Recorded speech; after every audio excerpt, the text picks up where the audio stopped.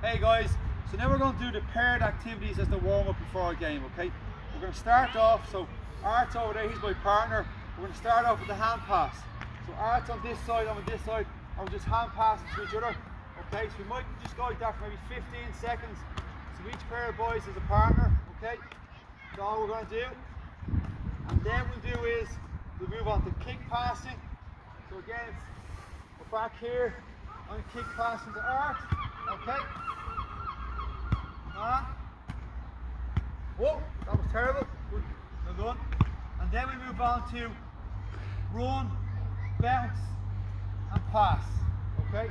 Run, bounce, and pass. So I'm sticking with Art all the time. Now we'll do is we'll tell them to pass the ball to anybody on the opposite side who has no ball. So let's say I just kick pass to John. John's not here at the moment. And John kick passes to me.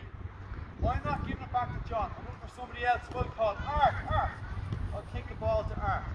So all of a sudden we're kick passing the ball back and forth to a different player, not necessarily your partner. Okay?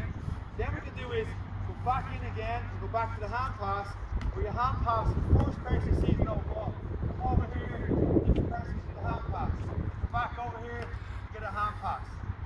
After that we can do run, bounce, flick pass. Okay? So run, bounce, I flick pass. I'm over here, the ball over here, somebody else. Let's say Art is John. Then I go run, bounce for a different player. Ball across again. Okay? Thanks guys.